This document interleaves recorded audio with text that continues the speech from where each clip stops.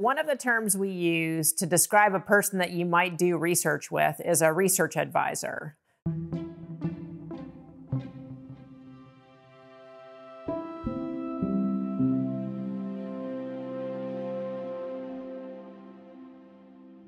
When you go to grad school, for probably almost that entire time, you are going to be under the auspices of one advisor.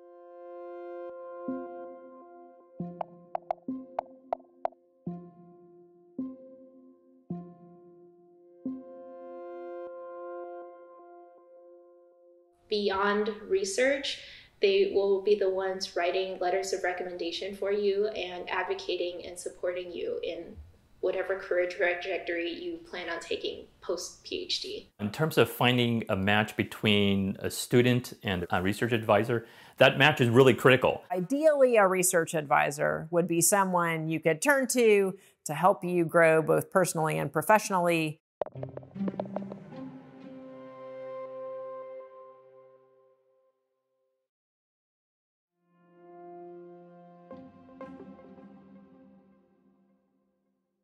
When I think of a mentor, I think of a person who provides me support in my career.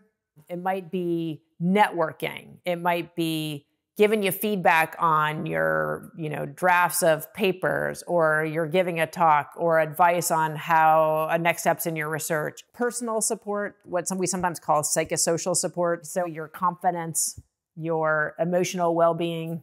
And also a person who's actually invested in me or in you. Near the end of graduate school for me, one of my peer mentors unfortunately lost their battle to mental illness.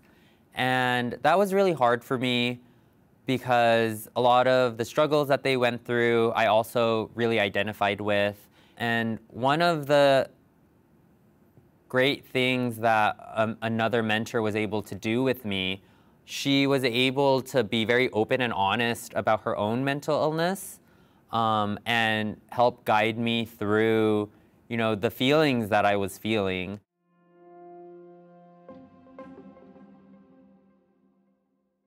Many faculty really are interested in learning about and supporting the students as whole people. When my partner and I decided that we wanted to start a family, I remember being nervous about asking my research advisor, and I went to her for advice. She had a family too, and was like, "When do you think is the best time to do this? We're thinking about doing this."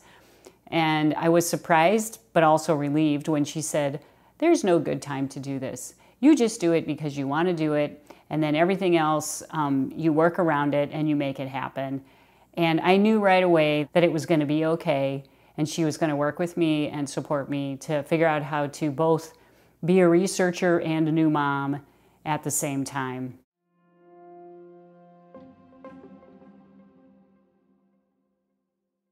We use the term mentor often because we really want for research advisors to play a mentoring role, but that doesn't mean they always function like a mentor. It might be helpful to just realize that your faculty advisor isn't going to be perfect in all ways and isn't able to give you direction in all places of your life. And so, take advantage of that relationship as you can.